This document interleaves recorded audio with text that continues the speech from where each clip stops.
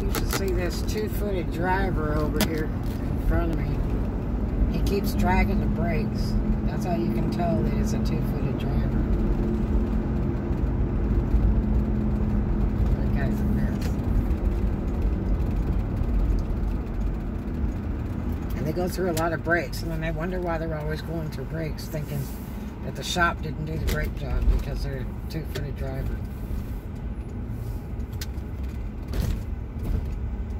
So I had this guy sent me several messages. Then he sent me one that said I'm in town. Is it too late for an appointment? And it was about 4:05. And I quit at 5. I don't do any more customers after 5. And so anyway, I said no. And so I said, you want to come right now? And he says, sure. So I told him where to come. He said, I'll be there in 10 minutes. So I waited for a little bit at the gate. Didn't come, so I went to go do some more stuff on the other auction storages. And so he, I gotta go take a shower, man. Oof. Strange sky this evening. So he was an Oriental guy. He seemed kind of nice. Nice truck. Yeah, a Toyota truck. It was like military green. And so I have a couch that had to be sold, and that I was selling for a friend. It wasn't part of my auction storages, but I told him I'd be happy to list it because stuff go like fire. And it's just extra money. Oh, that sky looks wicked. So anyway,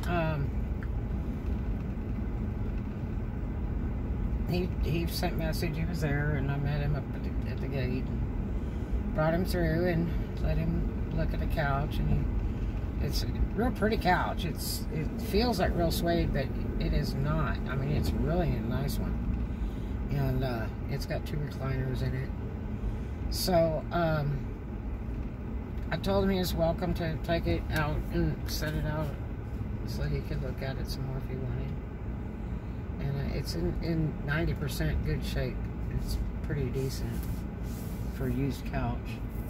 So anyway, he as soon as I figure out what I'm gonna do, I think I might jump on this Wi-Fi over here in a second. So anyway, can't upload anything, but I can look at things. So anyway, he says, so the price is lit up, and I'm like, yeah. I hate when they pull that crap. It's like, you know, buy it or don't, man. Don't. Why would you think I put a price on it and not be that price? And so anyway, he I'm, you know, waiting to see what he wants to do, and he's spending about 10 minutes looking at it. Then he says, well, was it a military man that owned it? I said, I don't know. I said, I buy auction storages. They don't tell us all that stuff. You just bid and buy. And if you win the bids against the other people, it's yours. They don't tell us the history of how long they've had it, or who they are, or what they did for a living, or how old they are, or what race they are. It's just a unit. That's all you're bidding on. You learn a lot after you go into the unit if you find important documents and stuff. I'm one of those that I get all their pictures, all their important documents, and I put it in a container or bag and put the number of the unit on it and give it to the complex so that they can call the owner and tell them to come retrieve their valuables. They had one that was auctioned that had somebody's ashes in it, and they wanted to get that back to them. But anyway, that's pretty cool. So anyway, they he kind of didn't want the couch. And then he wanted to start asking questions. And it's like, you know, I go through this all day long, you know, person after person, you know, to purchase whatever. I only had 3 people jerk with me today. They were supposed to be on their way down, and that was kind of lame. But anyway, he was like the only one that really did show up. I was so busy trying to get these storages sorted out and emptied out and all that, because I wanted to at least get 1 unit clear today so it could be rented. And because the manager really wanted to get them all done today, but that wasn't going to happen, because she told me that, you know, she would give me time, and I'm busting my butt on all these units, and the auto repair ones are the worst. I've spent the most time on them to try to get them ready ASAP, but now reversing out to try to get these other little ones out. They're smaller than those big giant ones, and get them gone so that they can be rented. But anyway, so he says, so what do? You buy storages, and then what do you do with it? I said, well, I you know, sort them out, get the important documents and belongings back to the original owners through management, and I sell everything. He says, so you make good on that? I said, I do fine. And he says, well then, so how's the biz? I said, well, I mean, it just depends on what you get. You never know what you get. And, cause see, they don't let you go inside the units. You can only stand at the door line. That's it. So it's not like you can walk through and say, oh, let me look in this box. You can't do that. You buy in from the door. So if you just so happen to see anything, then, you know, it's your best guess, you know. So, anyway, he says, so how much was this unit? And I said, you know, it was good price. And so then he kind of gets the idea, like, well, you know, really? So then, he says, I says, I have, you know, a bunch of other units, so I have all kinds of stuff. He says, you got tools, power tools? I said, yep. And he said, okay, I'm interested in those. He said, I don't think I want the couch. Okay. So lock that one up, take him to Cross Complex to this other unit. And I've got all these boxes sorted out, cleaned, organized, and priced with stuff in them. And they're open crates. And all nice and neat. And I walk him through there, and he says, how much was this unit? I said, well, this one rents for $400, but it's already reserved. And I said, here's the items right here. And so, you know, I said, and also I have this door over here for sale, and those boat trailer parts. And so he kind of walks across, and he goes, oh, okay. Well, thanks. And he leaves. So I hate when people waste my time. I really do. Because, you know, I could be still sorting stuff out, organizing, moving stuff around. So I don't have as much as I planned on having. I thought I had a way more. And I'm real happy that I don't. The stuff that I'm probably keeping. I thought I had a whole lot more, so thank God I don't.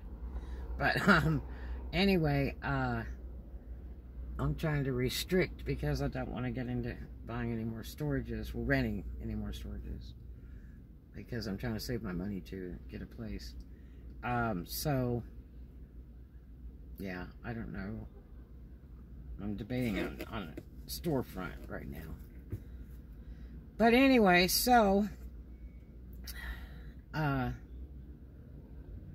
I had another guy that jerked me around with about 30 messages the whole day, and I was ready to block him because it was a pain in the butt. And he says, well,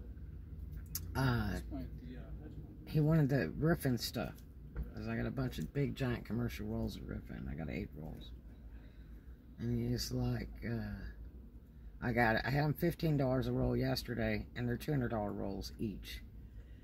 And today I took them down to 10.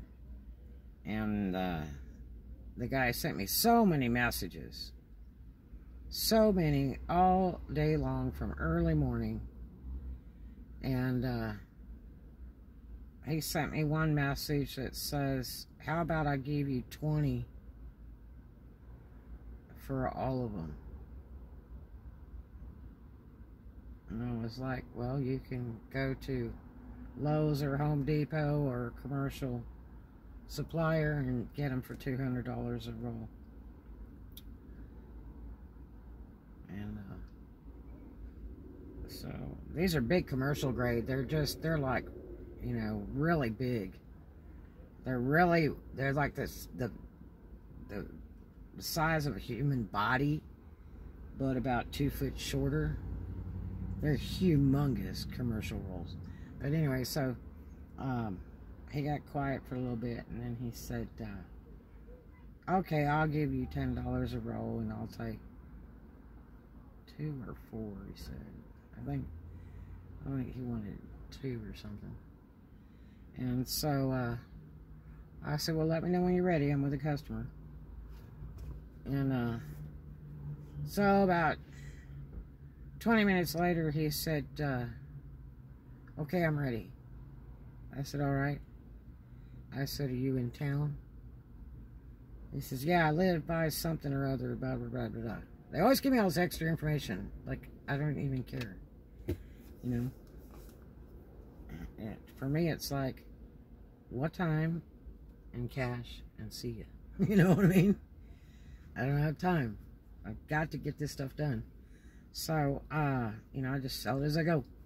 So anyway, he says, okay, I'm ready right now. I said, all right. So I give him the location. So I wait over by the gate for about 20 minutes. Nothing. Nobody, nothing. So I sent him a message. I said, 15 more minutes. And I've got to take another customer that's waiting. And so then he waits about 10 more minutes. And he says, oh, never mind. I was like, yeah. And this morning was the couch thing. This girl kept sending me a bunch of messages. Okay, I want it.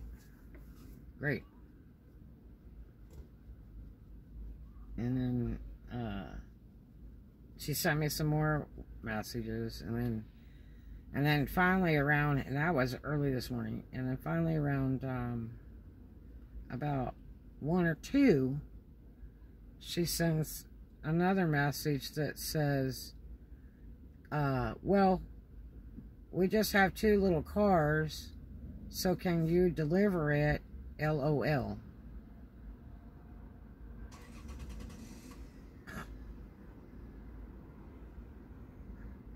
And so I just blocked her. I don't have time for those games.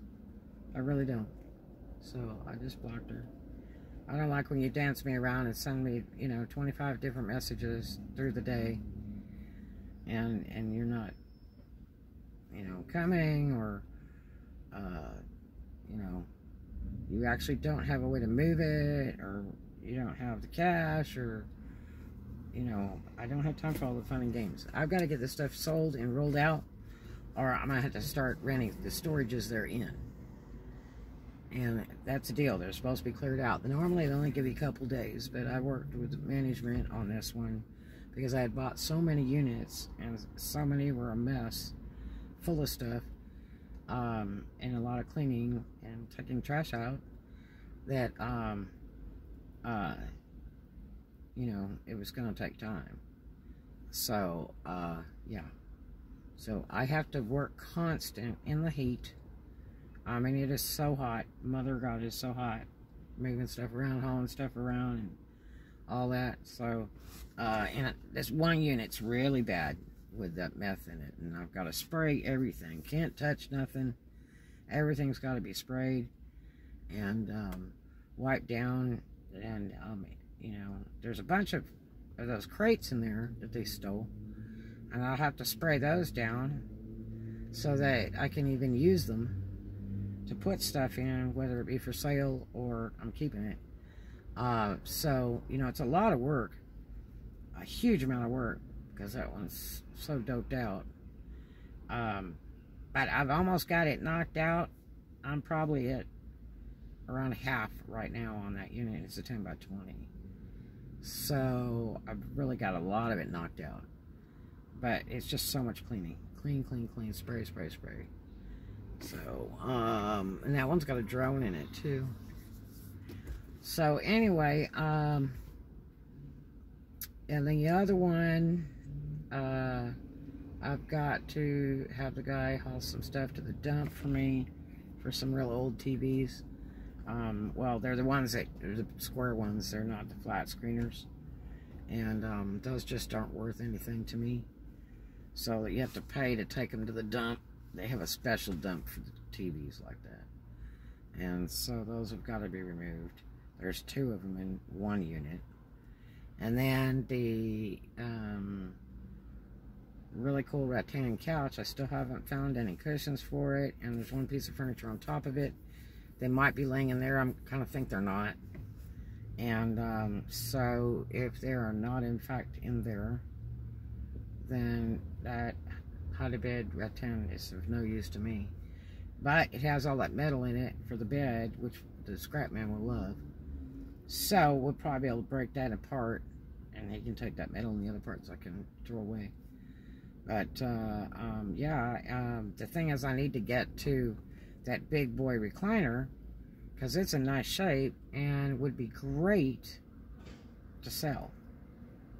That would work out super good. So, yeah. And always search furniture before you get rid of it. Always search the cracks and crevices, just like a car. You need to go down and take the seats out and look through and make sure there's no jewelry that fell down. I found gold bracelets in cars before. And, but anyway, yeah, so, trying to get it knocked out. I just wish I could get rid of the roofing materials, because, they're in my way. But if I get some of that other stuff out of that one unit, then I can move the roofing materials around so that I can get that recliner out, search it, and make sure there's no jewelry or anything in it, and then or money. Because like that one dresser in the other unit had a gold coin in it, and it was a 2-pack coin, and so the other one may be laying in that dresser somewhere. But I've already taken all the drawers out of that one. But anyway, so I want to get that big boy recliner sold ASAP. That'll go real quickly. They're very, very, very expensive when they're big like that. They're like extra wide and all that. And that should sell real well, real quick. So I just need to get it listed, and I can't photograph it right now. But I got my important stuff out of there, my little treasure chest of Makita. Cleaned all those up, went through that. That's a neat deal there.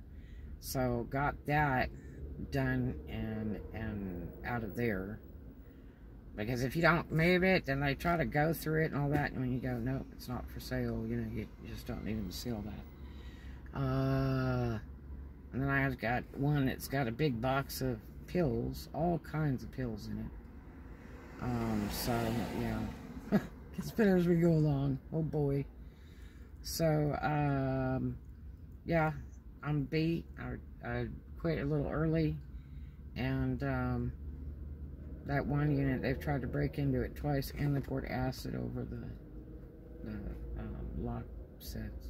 So, yeah, they tried, but I've got all the major valuables out of there. I found this whole very, very, very old stamp collection today. I'd walked by it 1,000 times. I thought that, you know, I thought it was just some book, and I set it to the side till I had time to look at it. And so I was trying to get all the stuff off that dresser so that dresser can be hauled out of there and give me even more room. And so I picked up that book and cracked it open. Because any books, I always shake them. I had a friend of mine, she used to get high, Geraldine, and she told me one day when she was working the bar, she said, "Man, I found me $3,000, and you never believe where it was at, in my own house." I'm like, huh? She says, "Yeah, I stuck it in a book." She says, "I must have been high that day." And I was like, oh my gosh.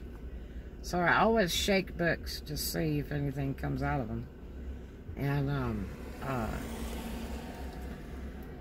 but I didn't. That big book, it was a really big book, and it was real old, and when I opened it up, it had really old stamps in it, and it's a stamp collection. So I went, oh, another one. I mean, I got baseball collection out of there, stamp collection out of there, coin collection out of there, massive amounts of jewelry, used and new, with appraisals. Yeah, pretty intriguing.